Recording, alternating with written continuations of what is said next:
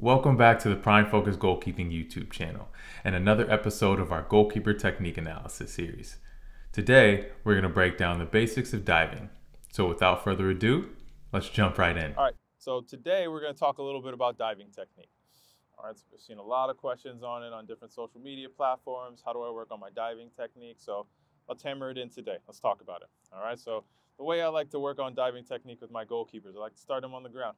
All right, because the biggest thing for diving technique for me is your hands, your shoulders, and your chest. All right, where do those go every single time a ball's coming in? So starting out on this side. Everyone's done it. Simple rockers up and down to the side. All right, but a lot of people do it and simply just get in a rhythm instead of actually working on the technique of it. All right, so we're just gonna do a few here. All right, ball comes in to their hands, and every single time, just catching the ball. All right, so freeze. Let's hold it there. Let's hold it there. All right. So the big thing I want you to notice is hands, right, in front of this white line. And I do this on the white line for a reason, because I want my goalkeepers to understand. Hands are in front of the white line on the ball. One on top, one behind, right? Ball's hammered into the ground there, right? That's our third hand. That's important. But what I want us to focus on is, right, where does his shoulders go? Where did his chest go every single time the ball comes in?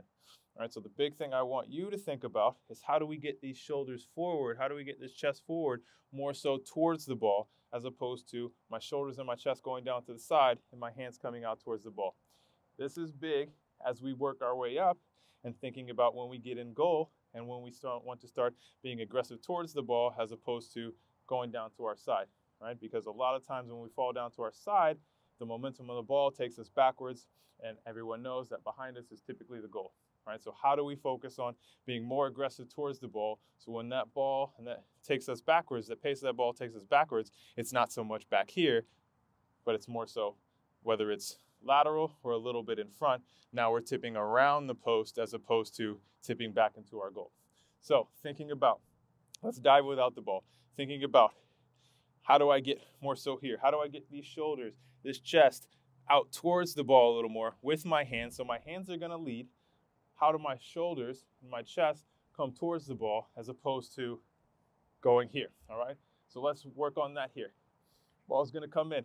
Can we take our chest and our shoulders forward a little bit more towards the ball, right? Can you rock your legs a little bit more behind you? A little bit more behind you, your legs. There we go. So now, can I bring them forward? Can I get them forward? Forward a little bit more. Push that chest and those shoulders forward. Do a couple more. There we go. Start to focus on getting them forward. One more. And good. All right, so that's important because we want to build habits. We want to build muscle memory. That's what goalkeeping is. It's muscle memory, right? So if my chest, my shoulders, and my hands are coming out towards the ball when the pace is slow, as we start to pick up the pace, I'm going to have that muscle memory to do the same, and my fast twitch muscles are going to start to build to where I'm doing that more consistently. So from there, now that we've got our hands going out towards the ball, we've got our chest and our shoulders going out towards the ball. Now, we're gonna add in our legs, right? So we're not gonna do it from a standing position because we wanna get that little step first, that little muscle memory first of that step with our knee, and then we're gonna build into standing up, all right? So from here, we're gonna play a ball down to the side. You're gonna step with this knee, not step up to your feet, but step with this knee, right? And the direction of this step is gonna be crucial, right? Are we going to take just a lateral step, or are we going to take this diagonal step out towards the ball, right? What I like to tell my goalkeepers, I want you to imagine there's a line between this ball right here and the end line, right? So I'm hitting it, and this ball is going to end up, if there's no intervention, this ball is going to end up right here. Are you going to get the ball back here, dive a little bit more laterally and get the ball back here? Or are you going to be a bit more aggressive and meet the ball on the line up here, right? So in order to do that, where does your step have to go, right? My step has to be more aggressive laterally as opposed to go back in, and as opposed to that step coming here, all right? And we're just falling down to the ground. So being a bit more aggressive diagonally towards the ball as opposed to just falling down to the side. All right, so we'll start out slow here. I want to hit the ball down to the left side. We're going to step out towards the ball. Right, so can we make it a little bit more natural now all together? Boom. So let's pick up the pace now. Let's do it all in one. Here we go. Up, boom. Reset. Ball's in, step, and we go. Good. Now, one thing I want you to notice, ball comes in, boom. Look at the angle that he's attacking the ball on. Step with the knee, hands out towards the ball. Good. Now reset. Stay right there. Now look at where he is versus where he started. All right, we started back on this white line. But as we've started to go, he's been more aggressive with his step out towards the ball, and he's resetting a little bit more in front of that line because his momentum is taking him forward. We're not asking him to dive straight forward on his stomach, right? But what we want him to do is be more aggressive diagonally instead of laterally, because as we talked about, the pace of the ball picks up and it's going to take us backwards naturally. All right, so now let's start to pick up the pace a little bit. We're going to go both sides. We're going to go left side, we're going to go right side, because obviously we want to be able to do it on the left. We want to be able to do it on the right. So first one on the left, step, boom, back in, reset. Ball's going to come into the right. Good. Focus on step and go, just like that. Right side. Lovely. Good. Big thing I want us to notice. All right. His hands are leading. His step is going. His hands are leading. His chest and his shoulders are coming out towards the ball. Right? There's times where you'll step, and then sometimes we'll simply just fall to the side because of the pace of the ball is not very fast.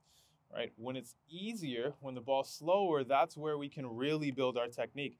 Really force yourself to go get the ball every single time because it's easy. It's simple. We get in the technique, and once we've gotten the technique, we can start to do it over and over as the pace starts to pick up.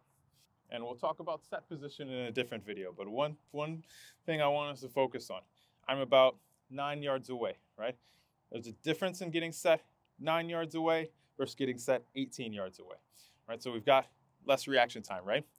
So getting a little bit lower here as opposed to being set up top, right? So I'm a little bit lower here, right?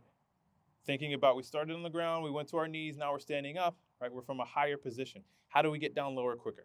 All right, so being a little bit lower, and then we're stepping and we're driving down towards the ball. A lot of times, a lot of mistakes we see with youth goalkeepers, even professional goalkeepers, right? We get set here and then we step and we spring up to then come down towards the ball. And that ends up less time down to the ball can sneak under us. All right, so thinking about how do I step, shoot my hands out towards the ball, keep my shoulders and my chest out forward, and I'm getting out towards the ball as opposed to step and push up, or I step and I go back this way. All right, we're set, left side, step, hands out towards the ball. Great technique. Let's go left side again, right? Stretch you a little bit more now. Step, great push. Look at where he's landing. Look at where he's ending up. Let's step and hold this one. Boom, step, hold. Good. One more on this left side. There we go. Good. Let's go right side now. Where is he ending up, right? We're not ending up back on this line. Balls aren't coming at a really fast pace, but he's still pushing himself to get here, hands out, ending up more on a diagonal, not so much straight towards the ball, but on a diagonal, meeting that ball higher. All right, so let's do the same thing on the right side. Keep that technique, getting your hands out towards the ball, chest and shoulders look good. How do we continue that on the right side? Here we go.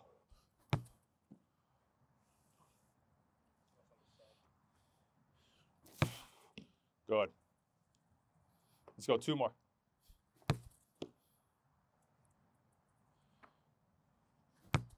There we go. Well done. Well done. So from there, we want to start to pick up the pace now. We want to pick up the pace a little bit. We're going to stay outside the goal for now, but I want to pick up the pace a little bit, and I want to work on stretching a little bit, okay? So we're going to be here. You're going to be set, and I'm going to push you a little bit further now, right? So how do we push both hands across? If we have to parry, can we parry, right? But focusing on that step and that push, I'm going to back up a little bit. I'm going to put a little bit more pace in the ball, but thinking about you're set. What does that step look like? What does that push look like? And what does the decision look like? Am I going to hold or am I going to push the ball out wide? All right, let's go down to your left side first. All right, here we go. Good. Still thinking about getting those shoulders, that chest forward. Great push.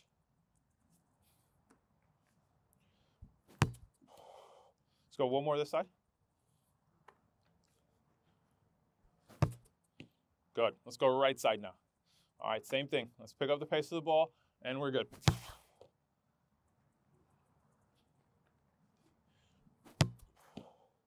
Being very nice to you right now. You're not being very nice with these rollbacks.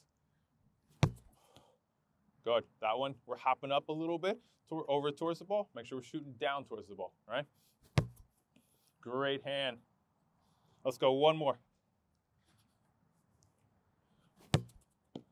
And good. All right. So now that we're in goal, we want to start to see things from the angles, right? So we're going to create a situation where we move from this position where ball's on the inline and it's been cut back. We're moving into the line of the ball. We're set, we're balanced, and then we're going to put some balls down to the side, all right? So basically recreating a situation where the striker, the winger's gotten down to the inline.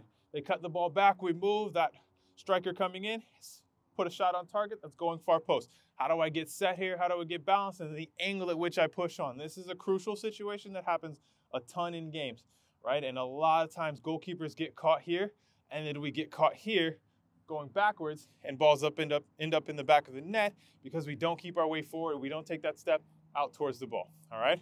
Here we go. Good. Mannequin's there for a reason, right?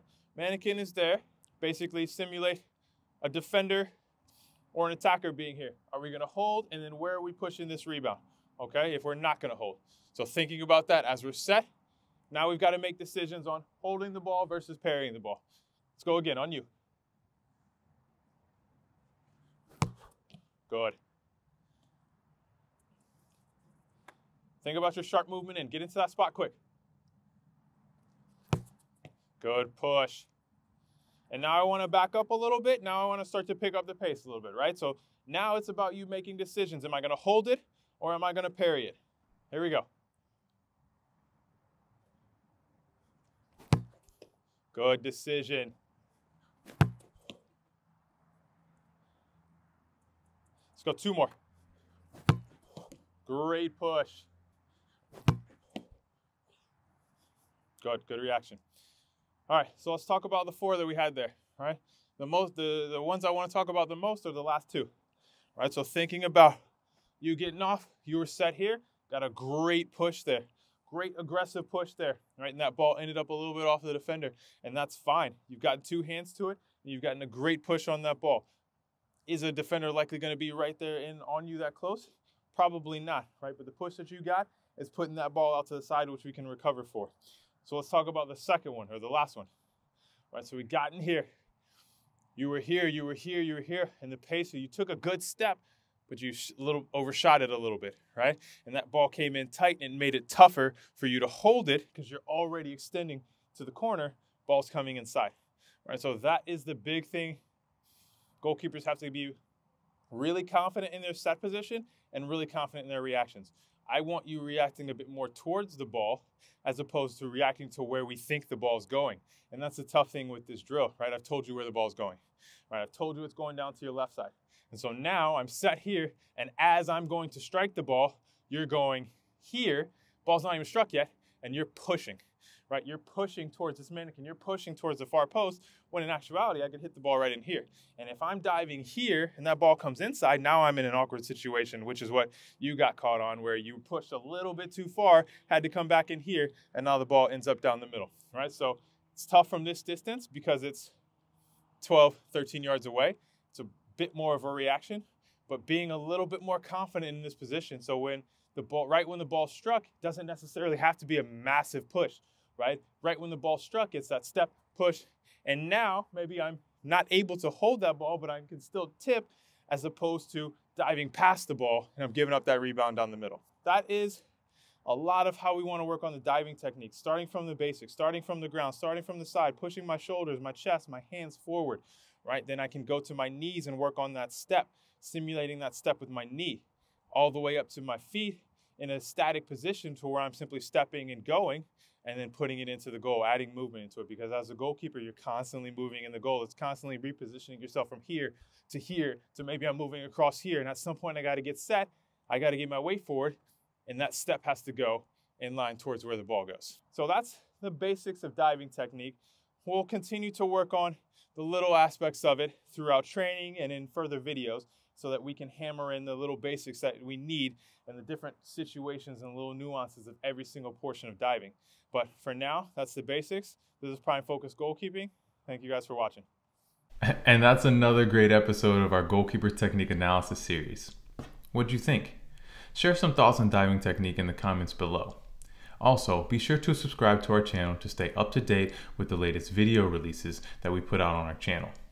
You can also follow us on all social media platforms at PrimeFocusGK, and check out our website www.primefocusgoalkeeping.com for great goalkeeper gloves, apparel, and amazing goalkeeper resources. Until next time, stay focused.